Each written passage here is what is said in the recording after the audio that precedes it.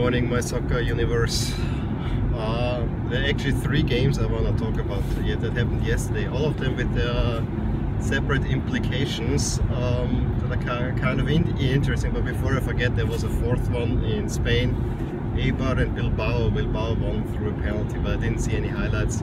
I just saw that Bilbao is putting themselves into a pretty good spot now to get out of the relegation zone, which I think is something that any friend of La Liga will happily see. Okay, where shall we start? Let's start in England. FA Cup 5th round, the big matchup between Chelsea and Manchester United. And I think you can, the story is quickly told. Chelsea is dominating possession, maybe having even the better of the game, and United scores more or less out of nowhere through Ander Herrera, who gets free and just can slot it home. It was really surprising to me when I saw this, that Chelsea actually was in the game but just couldn't connect. And you know, they are a little bit on the skids, so to say. Then shortly after, Pogba makes it 2-0 with a kind of a diving header, and that kills off the tie. It's 2-0 away from home. Second half, same story, except that no one scores anymore, and we have a 2-0 win for Manchester United. And so the only 2 big name teams that are left in the FA Cup are the 2 Manchester clubs. And barring any weird draw, those 2 will probably play in the FA Cup final. But there's still some stuff that needs to happen before that. But you know, one of the 2 I think will win the FA Cup. I think we can say this kind of confidently. Then Roma is playing at home to Bologna, and if you saw already the final result, oops, this keeps falling. If you saw the final result, you would say, oh, same old, same old. No, this was not. This was everything but straightforward. In the first half, Bologna had many chances to put this game safely into their liking, but they just couldn't connect. Roma barely had any chances. However, they get a penalty shortly after halftime break, and with that they Kolarov converts, and then everything is of course easier. Fazio, I mean, Roma controlled the game, but that was basically it. Fazio then makes it 2-0, and with very little effort, Roma looks good. But Bologna, I have to say, under Mihailovic, Bologna at the moment looks like a changed team. It's gotta be said. They pulled one back, but it's a little bit too little too late. They should have, they really needed to convert the chance. I think they hit the bar, they had, especially for first half, they had a few more really good scoring opportunities, and they just cannot make it. Of course I'm split. I like Roma. I want Roma to also get in the top 4. But I want Milan to more get into the top 4. So I mean, if Bologna could have gotten a result, Milan would look a lot more comfortable than they look at the moment anyway. But yeah, Serie A is interesting. The race for, I think there's even a race for 3rd spot. An argument can I mean, although Inter with 4 points ahead, it's not out of it totally.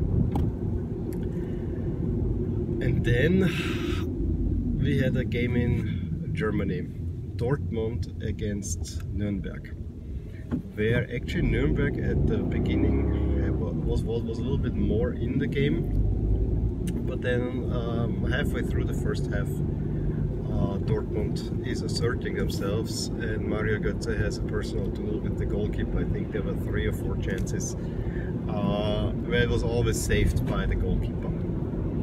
By the way, Dortmund playing in all yellow is a look that I actually can get behind. I think this looks quite good to me, especially if they have the black sleeves.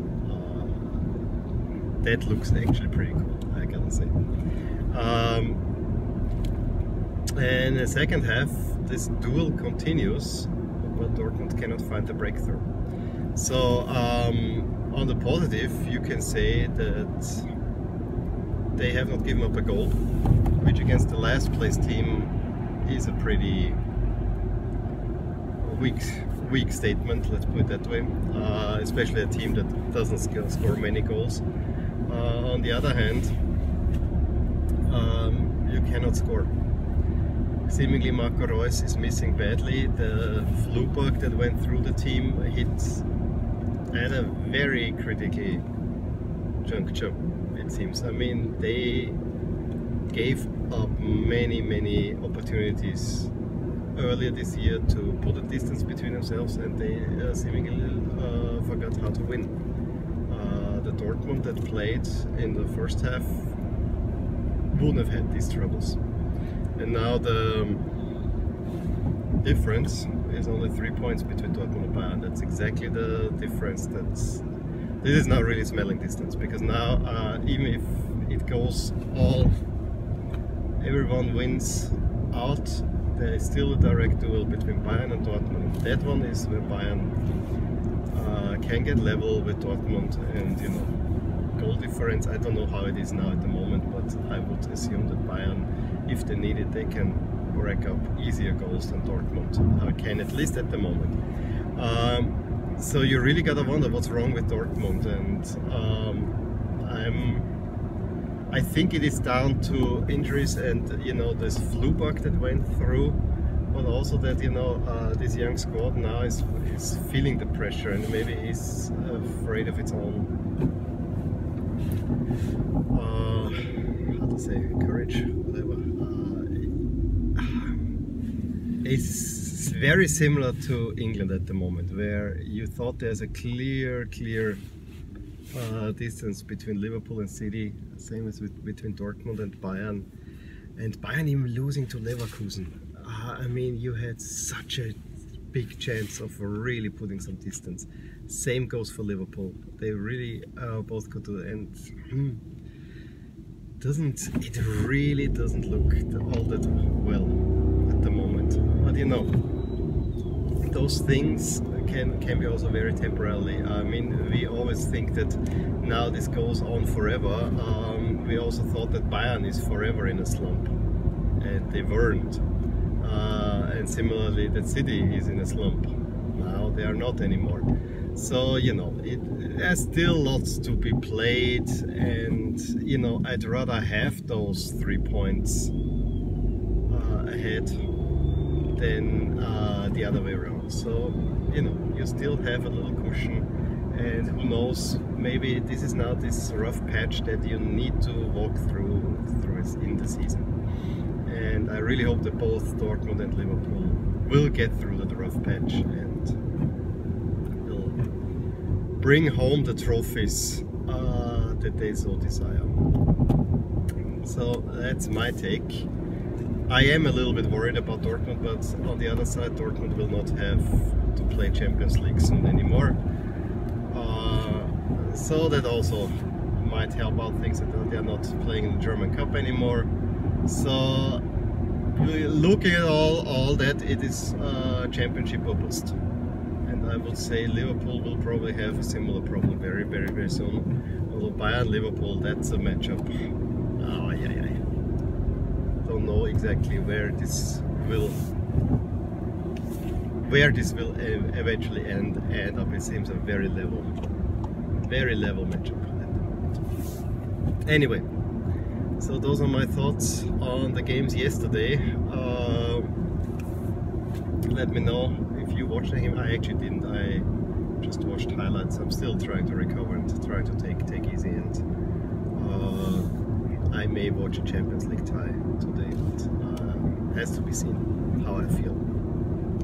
Anyway, let me know your thoughts in the comments below. Give me a thumbs up if you enjoyed this video, and subscribe to my channel if you want to see more of these. I will talk to you soon. Bye. Hey there, I really hope you enjoyed this video, and if you did, here are some videos and playlists that might be of interest to you too.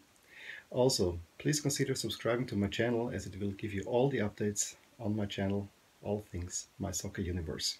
And with that, I want to wish you a wonderful day.